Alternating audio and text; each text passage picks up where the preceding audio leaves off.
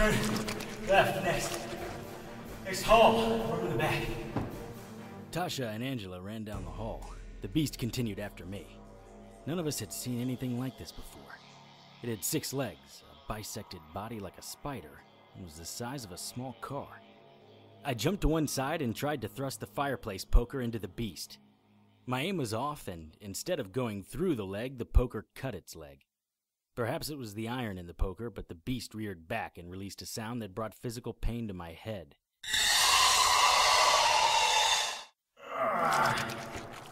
Come on, beast. I have something for you. I saw my reflection multiplied in hundreds of tiny reflective membranes in one of the beast's eye stalks. I raised the fire poker and thrust it into the monster's eye.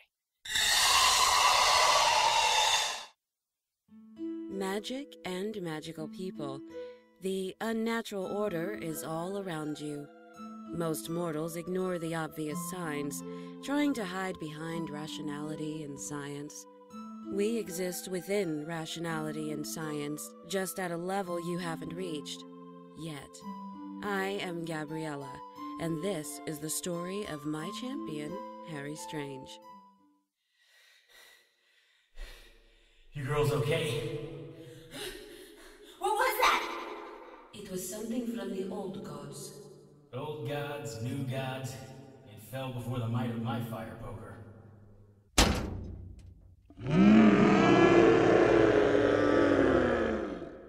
Well, perhaps not, but I did take out one of its eyes. How did you know this room was here?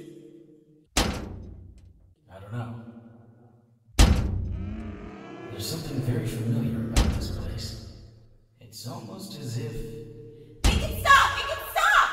Shh, Angela, it would be... Get your hands off of me! I'm getting so tired of your goddess do-gooder new age horse dung! It's not going to be okay, Tasha. We're trapped in a stone room with some spider thing at the door, and I'm turning into a cannibal! How bad does it have to get before you stop thinking that things are going to be okay? Technically, it's not a spider. What? Spiders have 8 legs. That thing only had 6. Oh, great. Entomology, you remember. Not so clear on your last name.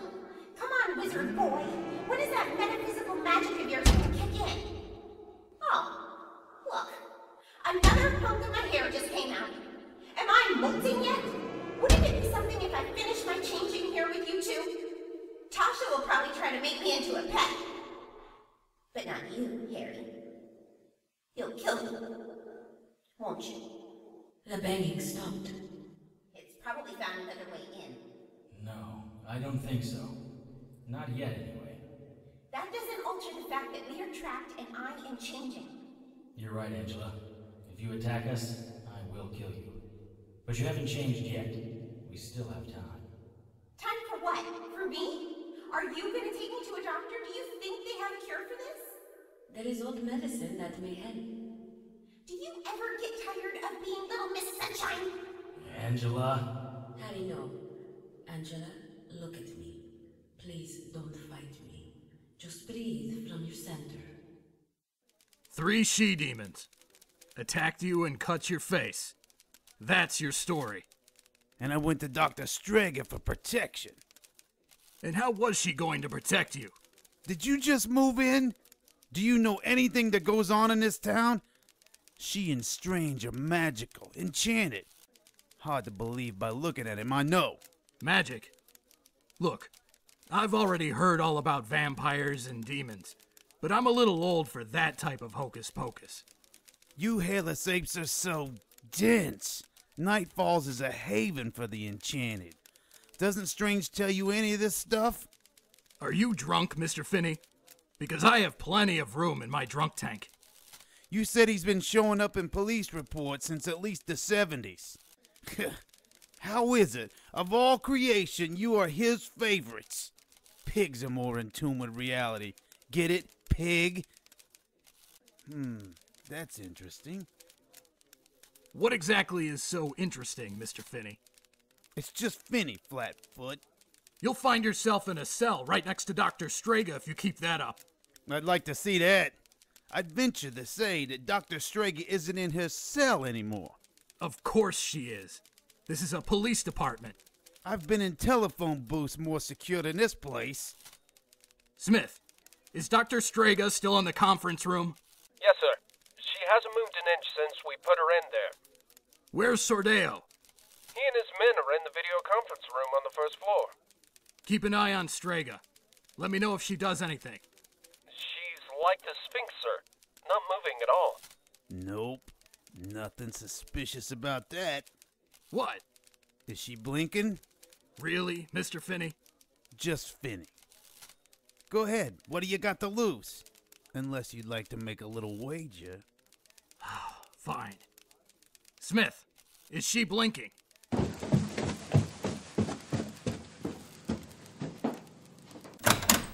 Sir, I'm sorry, I don't... I hope you still fit in your uniform, Smith, because you're gonna be back in it before this day is over. What the hell are those marks on the whiteboard? Cantata scriptum. Enchanted writing. It's a spell to make your boy here think that she was still in the room. This one looks like a cloaking spell. Pull the video. She's been gone a while. Monks from the Vatican, she-demons, magic writing. Am I going crazy? Smith, how is it that a freak of nature like Finney knew, but you... Where's Finney? He was right. Shut up, Smith. The only words I want to hear from you are, oh, here she is. 20 years on the force, and today I lose a perp and a person of interest. And the goddamn Pope wants one of my citizens. Smith, why are you still here? Lock down the precinct. I want this building shut down so tight a bean fart can't make it out through the air vent. Am I making myself clear? Yes, sir. As I stepped into the bright light of the parking lot, I smelled the fresh air. It was invigorating after the tomb-like environment of the stairwell. Then something exploded in my head. Oh! It was exactly as you said, brother. Of course. Fire doors just don't open by themselves. Get her into the SUV. I'm sure that imbecile Johnson has learned that his men were glamored by now. I want to be on our plane back to the Vatican in 20 minutes. But what about our familiar? The demon? Leave him. He'll tell Strange what happened.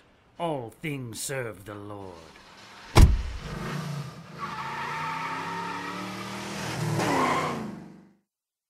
What is it about this place? Why does it all look so familiar? This is interesting. Angela is sleeping. That's good. What did you mean when you said there may be old magic that can help her? Before modern medicine, there was a branch of alchemy dedicated to healing. Some of it was very bad, but all of it was very strong. Strong enough to cure her? What about me? Anything old school to return my memory? Possibly. What's that in your hand? Foil wrappers. Like the kind you find wrapped around... Pop-Tarts? Harry. Harry! Look at this. See that sword on the ground? No, don't touch it! Pope Clement VI was the Pope during the plague in Western Europe.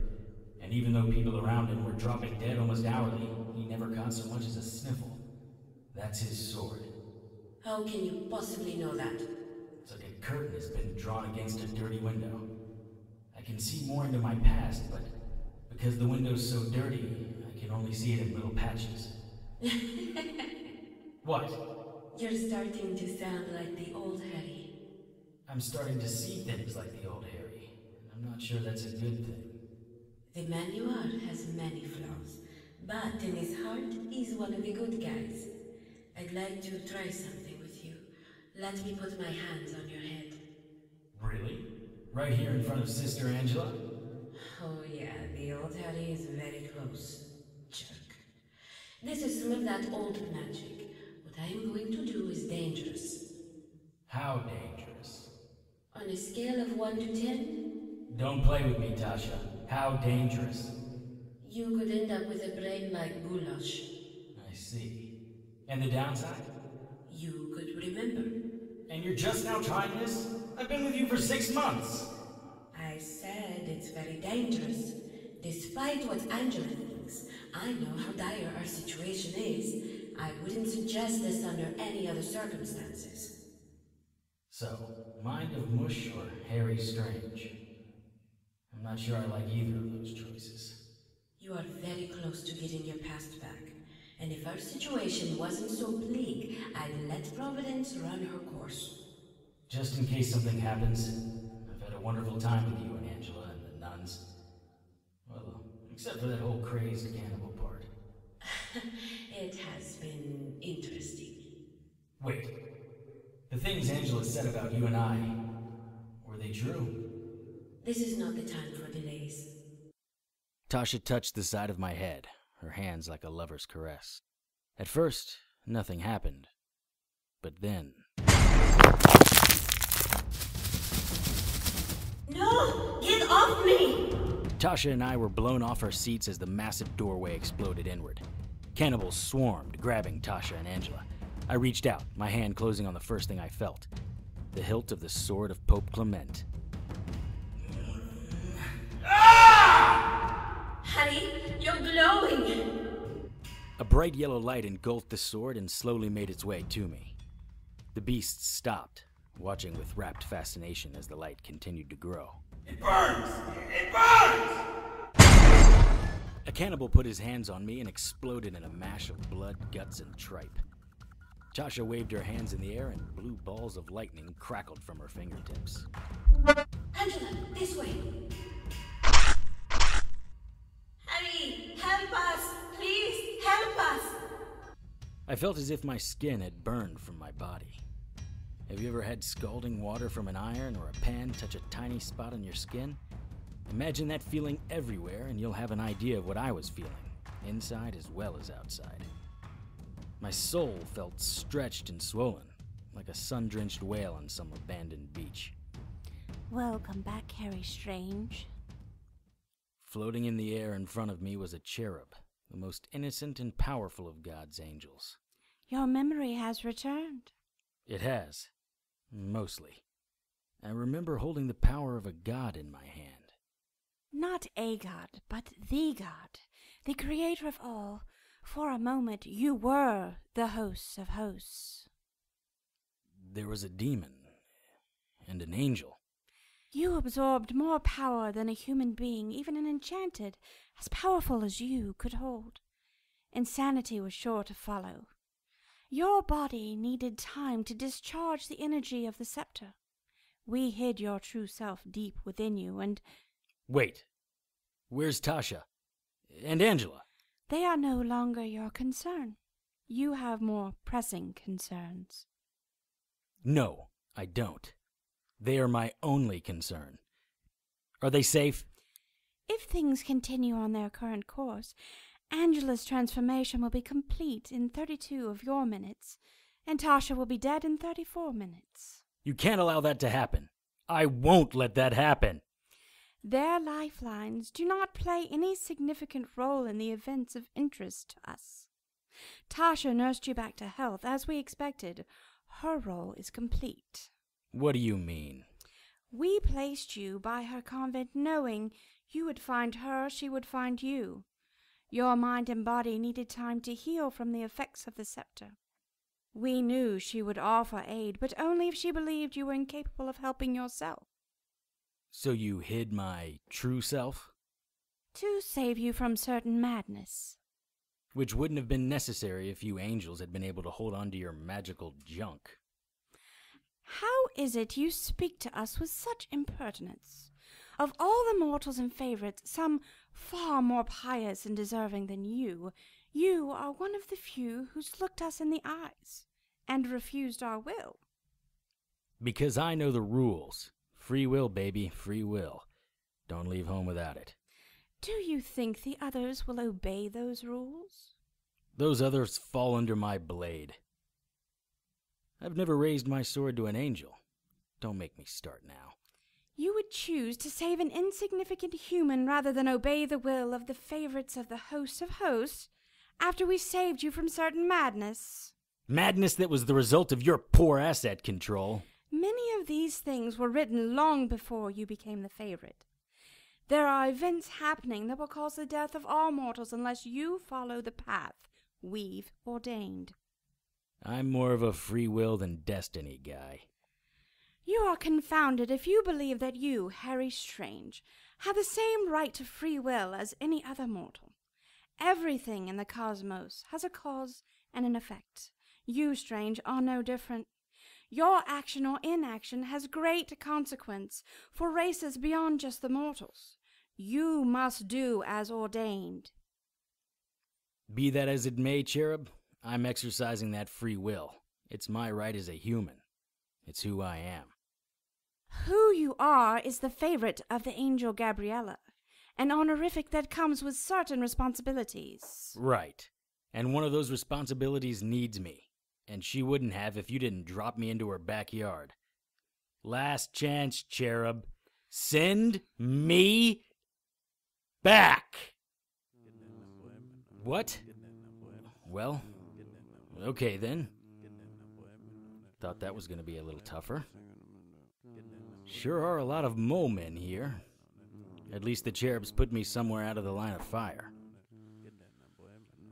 Mr. Strange. That voice. I know that voice. How are you? Kay? Verruchter Krell? I thought... You thought you killed me? No, I am much hardier than you can imagine. As I understand it, your assistant suffered some minor wounds. Alas, I also understand she survived. I swung the sword of Pope Clement at Kay. No way this little troll was going to escape this time.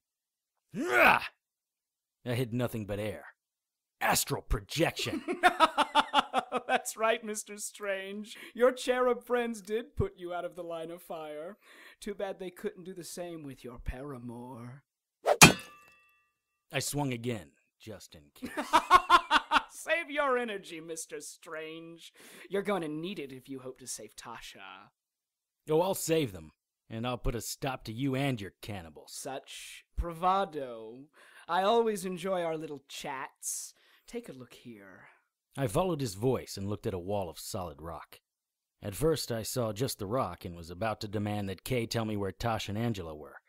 Then the wall started to flicker, like the heat vapors on a highway. Angela was pacing, looking more like one of the mole men than a 21-year-old girl. Then I saw Tasha. Her arms were chained above her head, her legs anchored to the ground. These monsters had sewn her lips shut. Very soon, Mr. Strange, Angela will turn. And when she does, the delectable Tasha will be her, dare I say, virgin meal. If anything happens to Tasha, I will kill you. Slowly. You know nothing, do you, Mr. Strange? You're like a child who's been given the keys to a muscle car, but you can't seem to get it out of first gear. What are you talking about? Never mind, I'll leave the metaphors to you. Do you want to know a secret, Mr. Strange? This latest attack? The one in the convent in the town? You can take some of the blame for that. We used to be satisfied running the occasional snatch and grab from the town or broken-down motorist. But when you stole the scepter of Ostrada from me, that changed everything. Not only did you deny me my place in the sun, you killed off most of my army, and all the women. My molemen and I were starving to death. I had no choice but to order them to attack the abbey. But now, we are rebuilding. We have food, refrigeration, and, most importantly, women. Women? Seriously? Hookups for your abominations? That's twisted even for you. Nothing so tawdry, Mr. Strange. I need to rebuild my army. We are down to less than 50 souls, thanks to your barbarism. Human women cannot carry the moleman babies to term. Seems the little boogers start eating their way out before they're fully cooked. Only converted human women can carry the babies to gestation. Take Sister Angela, for instance. Once a woman has been bitten, infected, you might say, the outward changes are just a part of it. Their internal plumbing also changes. It gets bigger, stronger, more powerful. And it doesn't cost $6 million. Just a little nip from one of my boys. Do you know that this disease is almost 99% communicable? Well, what's the old saying? What doesn't kill you makes you stronger. Ager parum spuria. You're a sick little monster. Said ego ver vester. Yet I am your master. Greatness is never appreciated at first.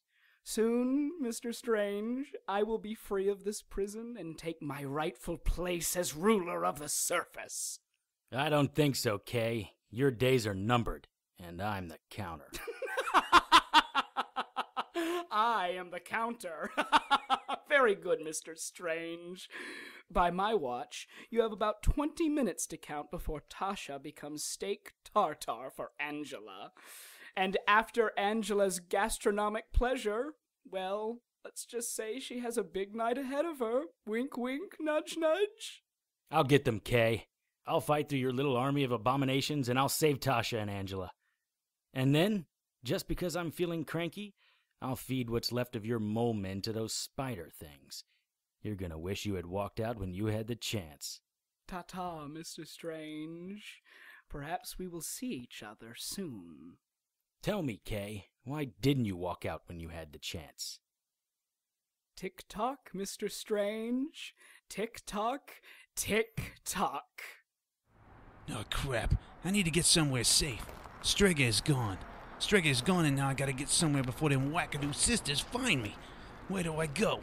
I can't go back to my store. They'll be watching for me. And I'm sure one of the sisters is watching Strange's office. Yeah, I got it. Haxton's. Yeah, Haxton's. Haxton's is a bar down at the docks in Night Falls.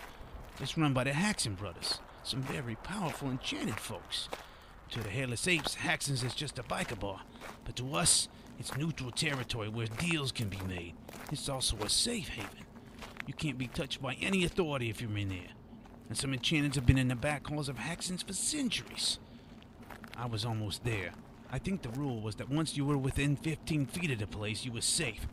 Shortly, I would be home free. Why didn't I come here sooner? Hello, Finny. What's the rush? No rush, Lace. I'm just trying to get to Haxton's before happy hour ends.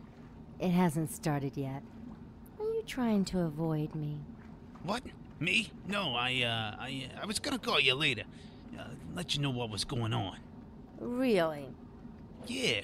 Strange's sidekick escaped the Night Falls Police Department today. Some rogues from the Vatican were here. They wanted to arrest Strega. I think she got away. Don't get so close, Lace. You're crowding me. Don't you find me attractive, Finny? Aren't I perfect? Pert in all the right places? Well, yeah, but... Listen, Finny. I want to make a deal with you. Oh, right. Like the one Lash gave me. No. This deal will take care of my biggest problem and your biggest problem. I'm listening. First, though, you have to let me inside you. Harry Strange, Episode 204, A Transitional Place, was written and directed by Tony Serecchia and produced by Brianne Ahern. All material is copyright by Tony Serecchia and used with his permission. Featured in tonight's cast were Kellen Stennett, Tisch Parmelee, Jackie Costello, Tony Scott, Sylvia Galan, Parker Weirling, Dennis Coburn, Tricia Groves, and Joe Roesch. Harry's opening theme music was written and performed by Lance Hogan and is copyright by Lance Hogan and used with his permission. Incidental music and character themes were written and performed by Ryan Lessard and are copyright by Ryan Lessard and used with his permission. Contact Ryan at rlessardmusic@gmail.com. Incidental music was written and performed by Kevin MacLeod and is copyright by Kevin MacLeod and used with his permission. Visit Incompetech.com for more of Kevin's music. To keep up with the latest news and information on everyone's favorite private investigator, visit our Facebook page at facebook.com/HarryStrangeRadio. Send your questions, comments, and suggestions to producer@harrystrange.com. For the Harry Strange radio drama, I'm Joann Pruden. Good night.